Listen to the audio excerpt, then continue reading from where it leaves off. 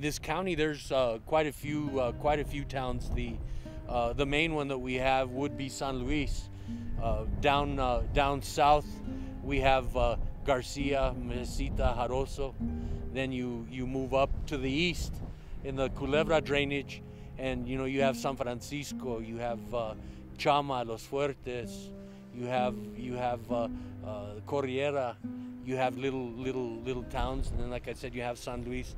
To the north, we have Blanca and Fort Garland, which take up the northern part of Costilla.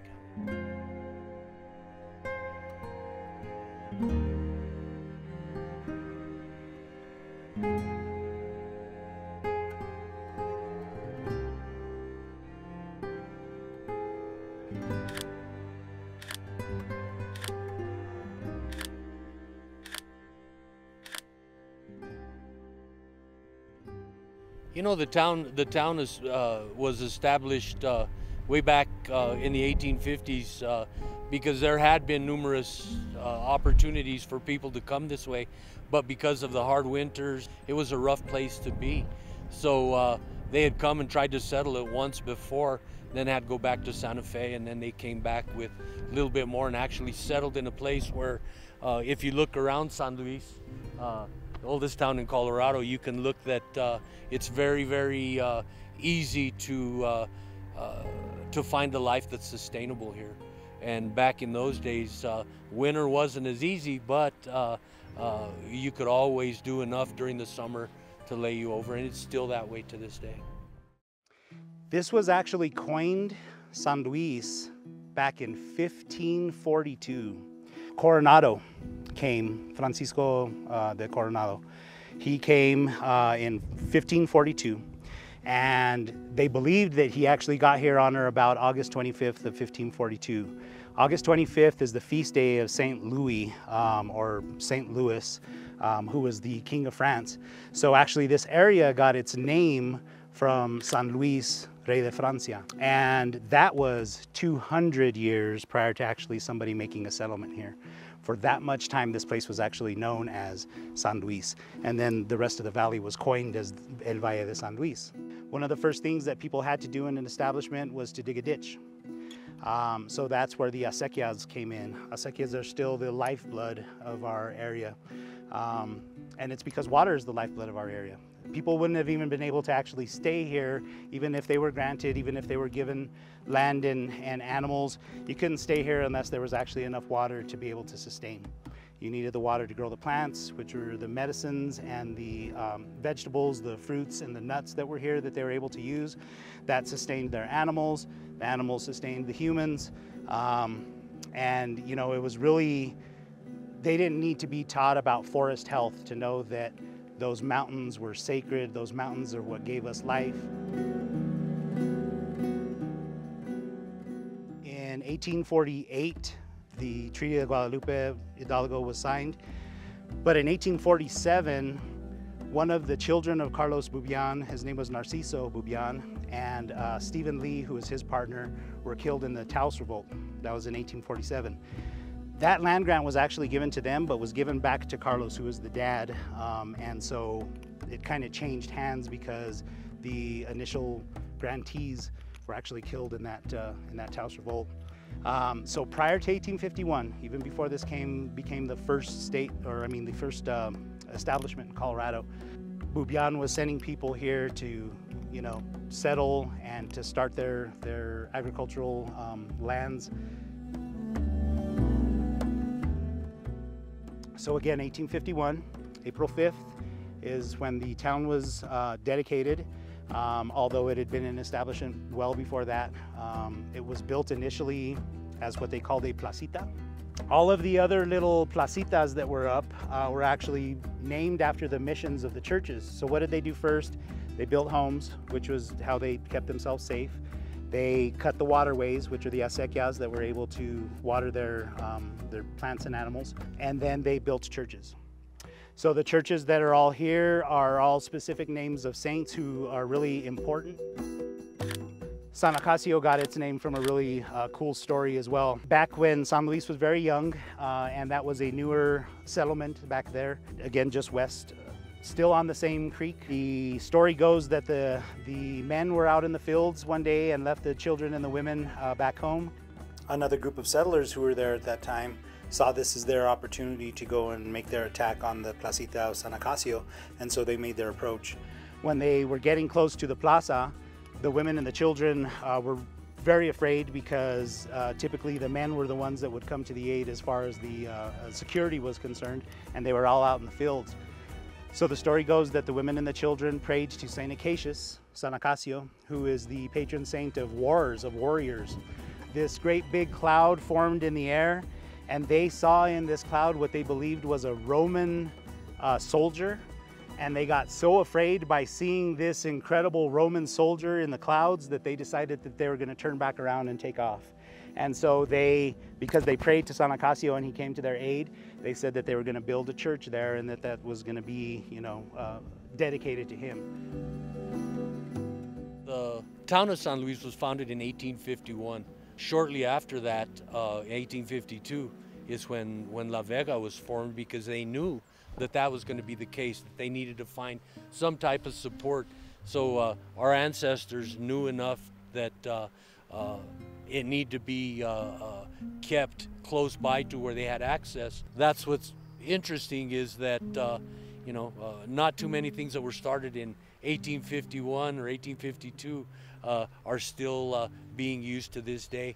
And you look at this, it's not overgrazed. It's well taken care of, because we have descendants who care about our earth that are managing it. And to me, that's the important part, is that they care enough to manage it in a way to where it will be there for future generations.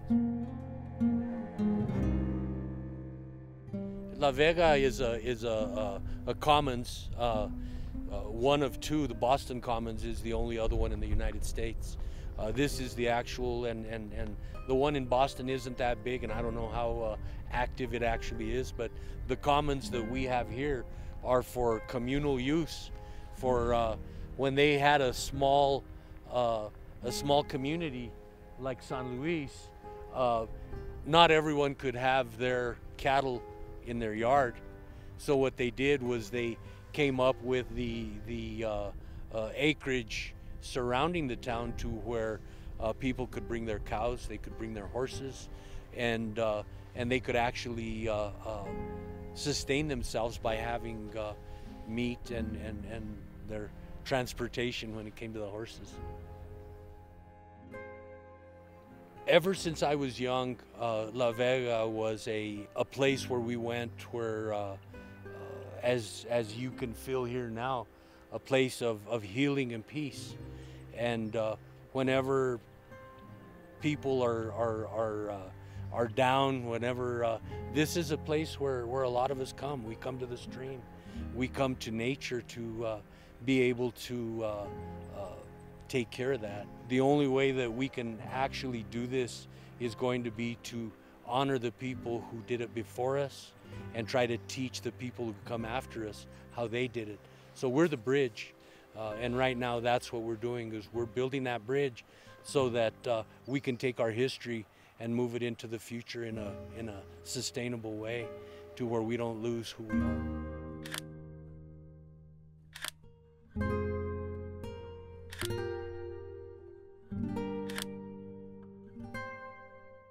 The Sangre de Cristo land grant, where we're sitting, was really split up into 3 different parts. So the one part was the Vara Strip, which was basically everything that was west of the mountains themselves, all the way to the Rio Grande. 2 parts were given so that all peoples of the land grant were able to use in whatever fashion that they saw fit.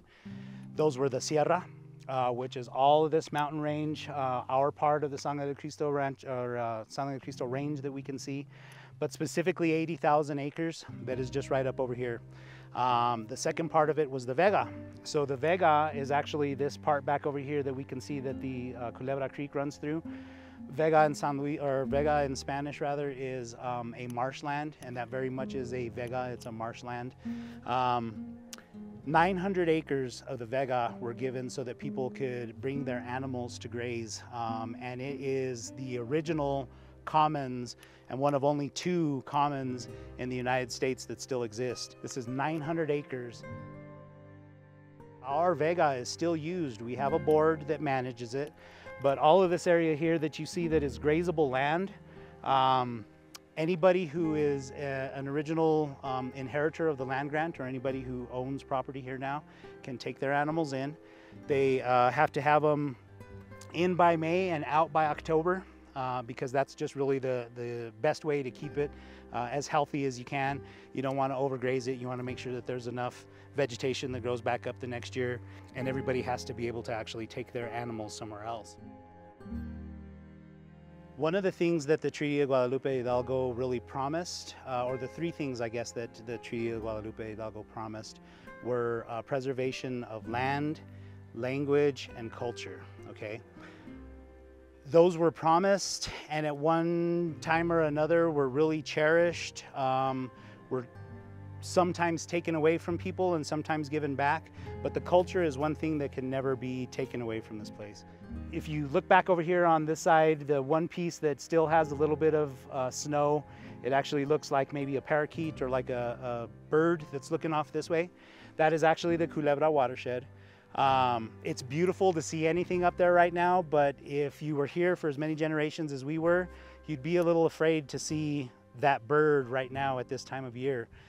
We really shouldn't be able to see that. There should be a lot more snow up there, and you really shouldn't be able to see that figure until about July. If we can already see it now in May, we know that there is not going to be enough water to be able to sustain us all the way through September and October when our growing season ends. A lot of things that affect that are the winds, most especially this year. You know, it's funny that we called that Ventero, which is the windy, and Ventero Peak is actually one of the 14ers that's out over there. This is Culebra Peak that's back over here. Apparently it's been windy forever. Ventero is what they initially coined it as, right? The winds really help take that snow elsewhere. Of course, the heat, and then sometimes we get a little rainy season in here, and although it's great for down on the bottom, when the rain hits the snows up there, it makes it really come down a lot quicker than it should. You know, that's the significance of the land grant. We are still in a fight over at least 80,000 acres of that land grant, but we also kept intact why we were given the vega, why the waterway that comes down there was actually the namesake for this place, because again, without that water that's coming down there, we would have not been able to stay here for that long. The second promise of the Treaty of Guadalupe Hidalgo was the preservation of language. Language is very important to this place. Again, you know, these places weren't called St. Francis and St. Louis and St. Acacius.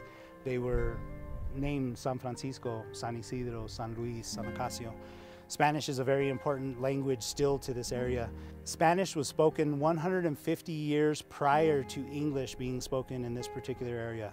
And so when you think that it's not a non-native language, well, it's absolutely a native language to this area. It's an indigenous language to this area.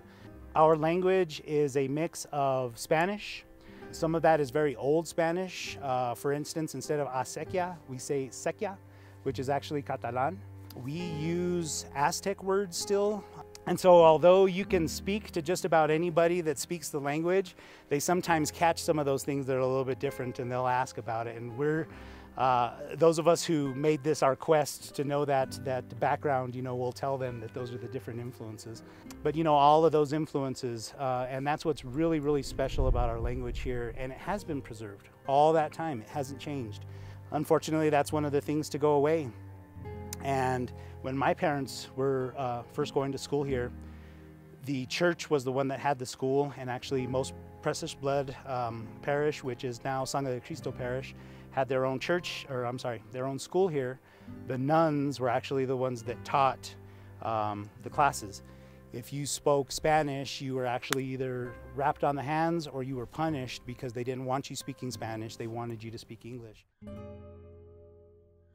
So then that third part of the promise of the Treaty of Guadalupe Hidalgo was the preservation of culture.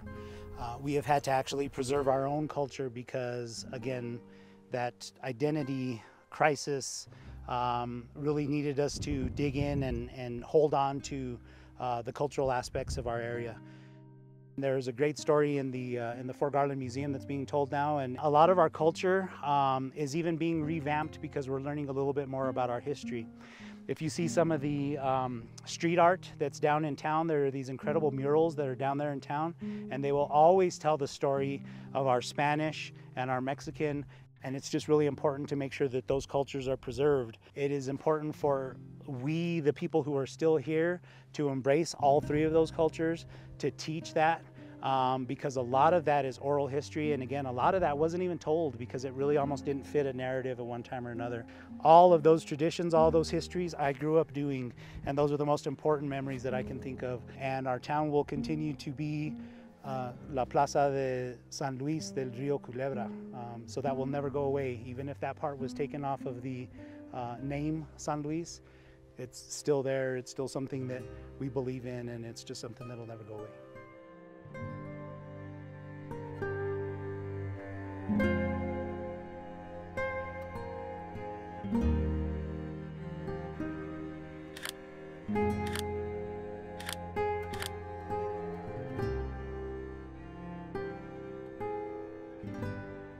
The earliest settlements in Colorado, actually, what we now know as Colorado, were here in the San Luis Valley during the Mexican period. So prior to 1848, the area that we're on, the land that we're on, was Mexico, or Mexican territory.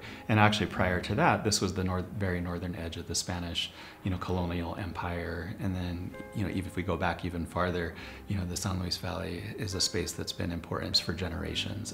And so by the time the Mexican period comes around, Mexico is interested in populating this area with more permanent residents and goes through this process of establishing land grants, giving away, land as an enticement for folks, particularly in what we now know as the northern part of New Mexico, maybe Taos area, Abiquiu, places like that, to maybe move, their families or themselves up into this area. So the earliest settlements in this area are really connected to that period. So places like San Luis, which is often recognized as the oldest community in Colorado, and many of the other villages along the Rio Culebra, have their history in that area. Where we're at the Fort Garland, or in Fort Garland, is also, somewhat connected to that history as well. So in 1848, at the conclusion of the Mexican-American War, the Treaty of Guadalupe Hidalgo is signed, which really results in about 500,000 square miles of land exchanging hands from Mexico to the United States, including where we're at here in Costilla County, and at Fort Garland, and including those communities that were, had previously been settled under the Mexican. The fort was established in 1858. 10 years after that Treaty of Guadalupe Hidalgo, during American westward expansion, as a way to, facilitate Americans moving into this area.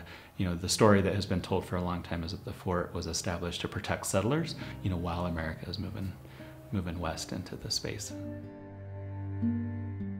So Fort Garland is actually the second military fort that was established in the San Luis Valley, actually 6 years before Fort Massachusetts was built. Fort Massachusetts is 6 miles north of present-day, Fort Garland, and almost immediately after the fort was established, that location proved to be problematic for several different reasons, and the commanders there decided that they were going to need to move locations. At that point, construction started here at Fort Garland, and on June 24th, 1858 is when the soldiers moved from Fort Massachusetts to Fort Garland. Often when I'm talking with visitors to the museum, I remind people that Fort Garland is actually older than Colorado, right? Colorado didn't become a territory until 3 years later in 1861.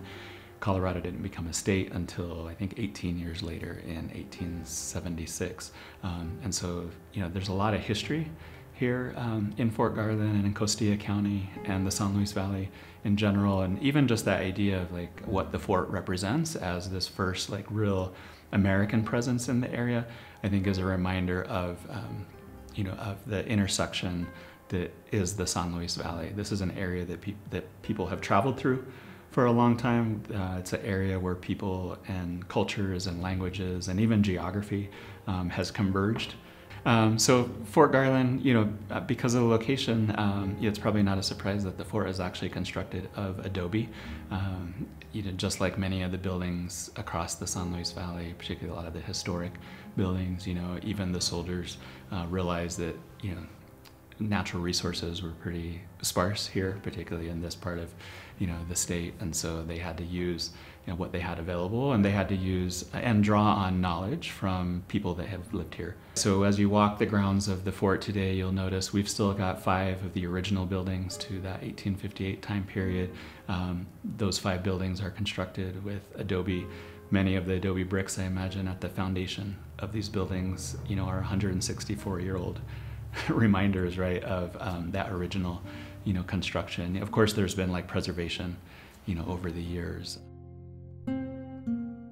There were at the peak, activity here at the fort. There were, it's said that there are 22 different structures, but what you see today are the primary living quarters. So the other structures are things like, maybe the hospital, maybe the stables, maybe some of the storage facilities. So what has been preserved by the community over the years has been the barracks. We have both an infantry barracks and a cavalry barracks that exist that are still remaining. Those were constructed to house over 100 men, or about 100 men at its peak, which if you were to walk through today, you might say, well, how did they fit 100 men in here? But, it was bunk beds, 2 to a bed, head to toe, and really just, cramming soldiers in, making as much use of space as you could. There are images of when there were more soldiers nearby that, often some would camp out as well around on the fort grounds. And then the other 3 buildings that remain still are what we consider officers' row. So we're standing right now in the West Officers' Quarters, which is next to the Commandant's Quarters, where the person who really was in command of the fort lived, and then there's the East Officers' Quarters. So in Officers' Row, you often had the officers, higher ranked individuals living here on site. Interestingly, often with their families, if they did have families. So a lot of people don't think about or imagine women and children associated with like historic military forts or even in the West in general, but the reality was at places like Fort Garland, families were here as well. So it wouldn't have been uncommon for, women to be on the grounds, for children to be playing, on the grounds. And a lot of the archaeological work that some of the prior, students and others have been doing has uncovered a lot of things like children's toys or, household items that would signal, domestic life taking place, at the fort. And I think that's a story that often people don't think about. With the enlisted soldiers, those living in the barracks, they weren't allowed to have family. They basically were on their own. Many were probably single. They were probably younger, because of the era that we're in. Many of the soldiers that were here, even American soldiers who came from out east, were immigrants themselves or directly descended of immigrant families. So there were multiple languages that soldiers spoke when they were here, and so it really made for a dynamic, day-to-day, experience, I imagine, during the heyday, particularly when there were a lot of folks here.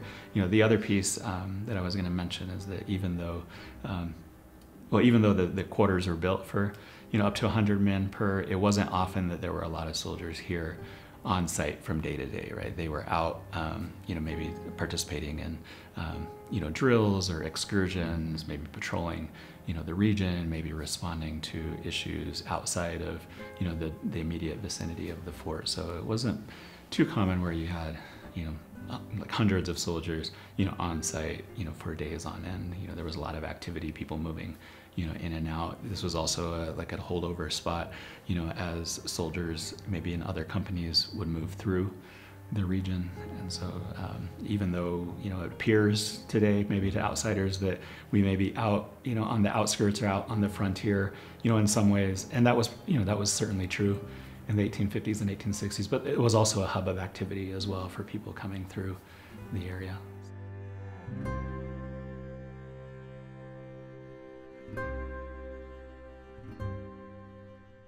We're very, very proud of what our ancestors did way back when, and trying to figure out how we balance our new lives so that this is here for our next generation. And hopefully these type of educational opportunities for people to understand why we're here and what we do, I feel is a very, very important part of passing that on to another generation and making sure that they have the pride in this location that we have.